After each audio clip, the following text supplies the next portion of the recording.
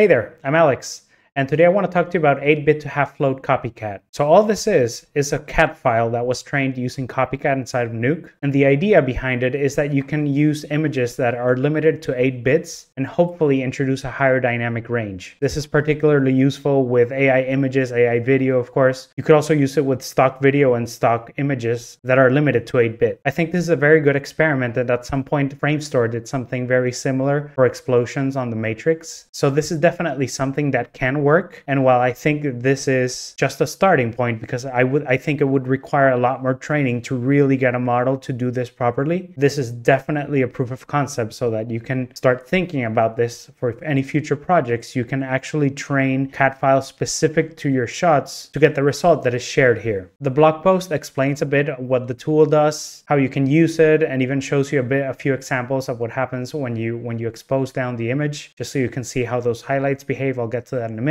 It also shows you how to set it up, so it's actually quite straightforward. I'll show you in a minute. And then the author goes through and explains exactly how this was trained, what footage it was used on, and how long it took. So it looks like it took 2.5 days on an RTX 3090. Again, this is, I think, just definitely scratching the surface of what can be done with this if you have enough data to train on, if you prep it correctly, and if you let it train for long enough. I recommend you go ahead and download and keep it in your arsenal, because you don't know when it can get you out of a jam. And if you want to do that, you can come again to the blog post. And as usual, I'll be posting links to everything in the description of the video. If you come down here on the blog post, right below the examples, you'll see there is a download model here, a GitHub link. So if you click that, that'll take you, of course, to their GitHub link. And from here, you can download the model and the Nuke script directly. Once you have that downloaded and saved, what I did is I threw it into my cattery folder, and I saved it under an 8-bit to float cat folder. And then from there, I made sure that I'm keeping the original Nuke script as well as the cat file, which is where all the training data lives. Once you have that, you can just drag the Nuke script into your Nuke window, and that will give you the node tree for you to connect your plate and get a proper output. When I drag that Nuke script into the Nuke window, what I get is a series of nodes that make sure that everything is set up correctly for you. So you can actually get rid of the first one here, because it's just a no-op, letting you know that you should input and output ACES-CG, so that make sure that when you set up your project, you are actually working in ACES color space. And then from here, you keep everything else as it comes. Just make sure that the transformations are set up correctly here. So in this case, the author set it to ADX10 and coming out as ACES-CG. And then for the other color space coming in, it would be the inverse of that. That all comes set up by default, so you really shouldn't have to do anything else. And then for the inference file here, you just need to make sure that you're pointing it to the correct place where you're saving your CAD file. So I'm going to go ahead and delete that for now, because I've already set up my script. And I just wanted to walk you through a few examples so that you can see more or less what you can expect. If I go here into my first example, the strong suit of this tool is actually recovering any clamped highlights that you can expect from 8-bit video or images. And a perfect example would be something like a brake light or headlight on a car or a motorcycle like I have here. If I look at my original here, if I gamma down here, what you're going to see is, of course, as expected, that gets clamped. If I sample it, it doesn't go past 1, of course. Same with the headlight here. So just,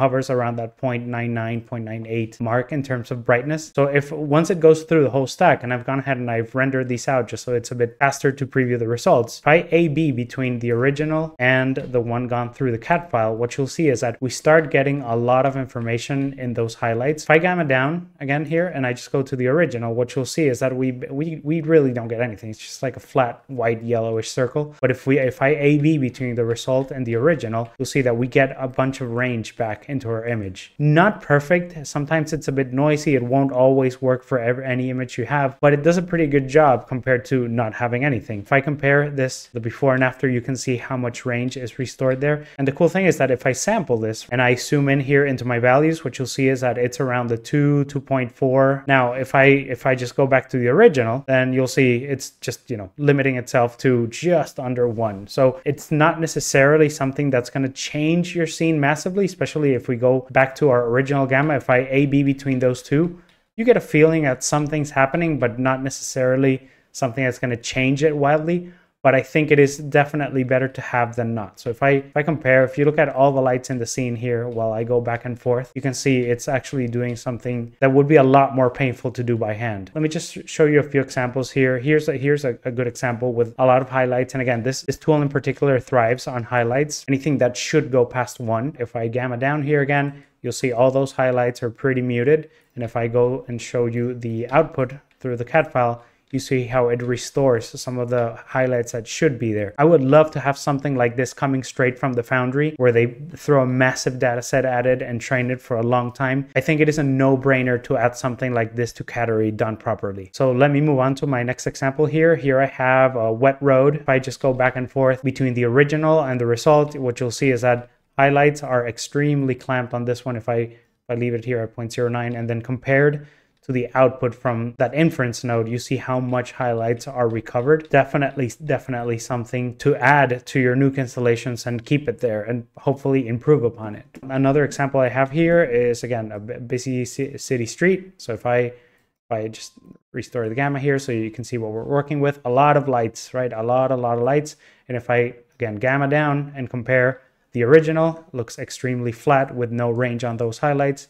And then compared to the output from that CAD file, you see how we get something that resembles what should be the correct look of it when it's gammaed down. Not perfect. Keep in mind that we're looking at very compressed images, but not only that, you can expect a lot of this, digital noise coming from the results of this CAD file, but I think it's still worth having. And then finally, a pretty good example is always, whenever you generate an image with the sun or get stock footage that's looking directly at the sun, what happens is that as you gamma down, you don't really get much range in there. And of course, everything clamps at 1. Whereas if we look at the output here, you can see the water highlights look much nicer. Not necessarily the sun, but like I said, this is just a starting point and a lot you can do with this. You don't necessarily need to keep the sun. You can maybe just take advantage of things like the water.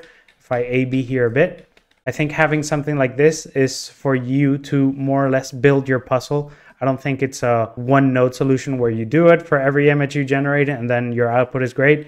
I think for something like this, you would want to use your comp skills and build the puzzle as this tool allows. So that's going to be it for today. Definitely give some love to the author because it's very kind for them to share something like this. And again, I just hope that this inspires other people to do the same. Hopefully inspires the Foundry to do something like this, because I think having a tool like this that works properly would be an absolute game changer. If you have any other interesting CAD files that maybe I haven't covered, definitely send them my way, because this is something that I really like and I'm always on the lookout for the next thing coming out. That's going to do it for me today. Thank you for watching, and until next time, stay curious. Cheers.